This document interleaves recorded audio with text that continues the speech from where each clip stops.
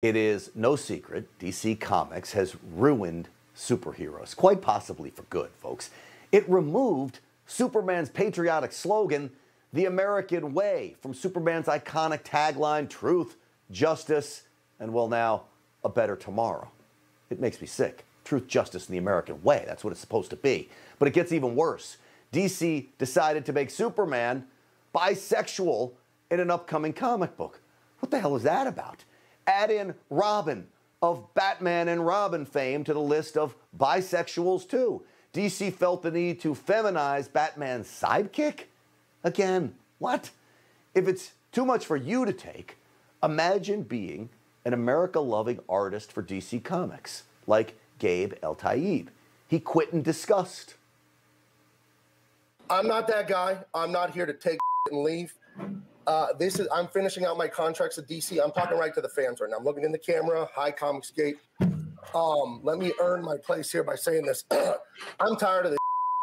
I'm tired of them ruining these characters. And, they don't have a right to do this.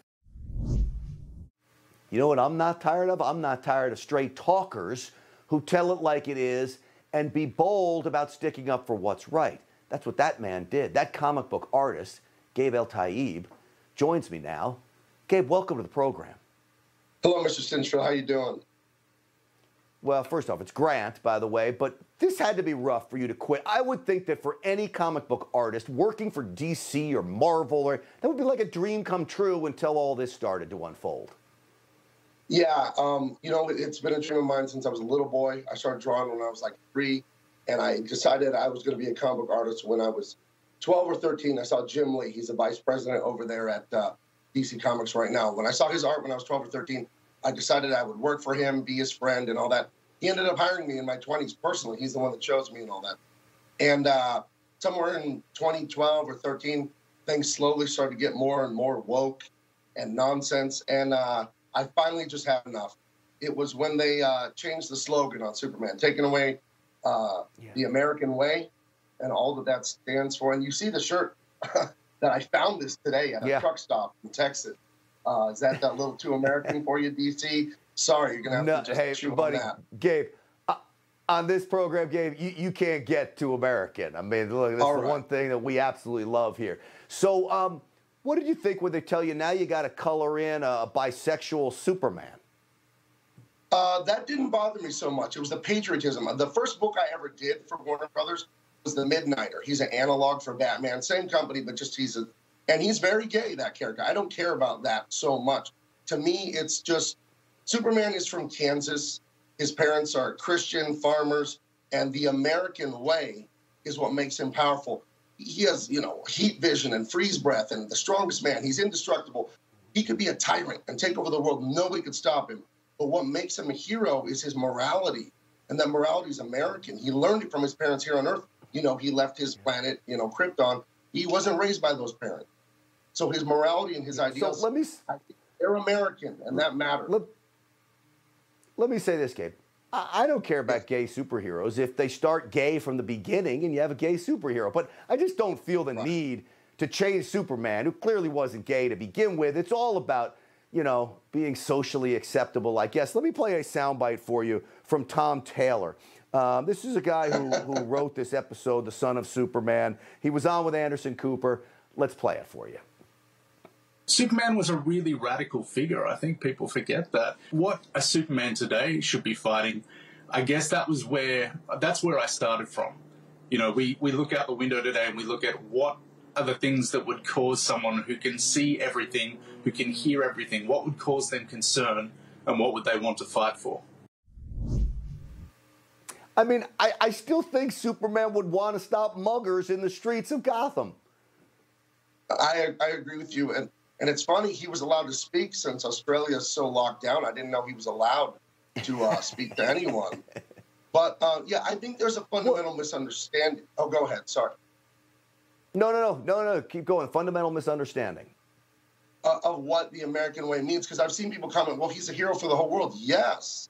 But it's his American culture that we stand up for truth and justice and what's right. And we take that out into the world. As you can see, I'm not a white supremacist. I'm a half Mexican, half Libyan. My father escape Gaddafi's murderous regime. They killed my grandfather and many of my dad's friends. My grandfather's Mexican on my mom's side, fought in World War II in the Pacific. And hearing there's my dad and my son right there. Beautiful. You see that guy? That's my dad. And if he didn't come over here, then I wouldn't be what I am. Maybe I'd be dead over there in Libya in the civil wars and all the nonsense they have there. So I'm keenly aware of what America is and what it means, that I wouldn't get to be this person without it. So they found my line. I always tell people, don't look for the line with people. You're going to find it. And the line with me was messing with my dad and my grandpa and that Americanism that has given us everything we have. So that I told DC Comics, I'm too good for you. You just forget it. I'm way too good for you guys. And I'm so proud of you for doing that, because it really takes a strong, exceptional person to say goodbye to a dream job like that. Can I ask you real quick, what do you do now? Like, are there comics books that you can go work for that don't have this woke mentality? What do you do?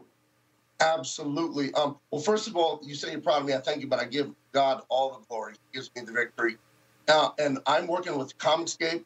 Basically, we are people who are to the right of Mao Tse-tung, so we're all, white supremacists. That's what they call you, and bigots and homophobes. That's what they call us.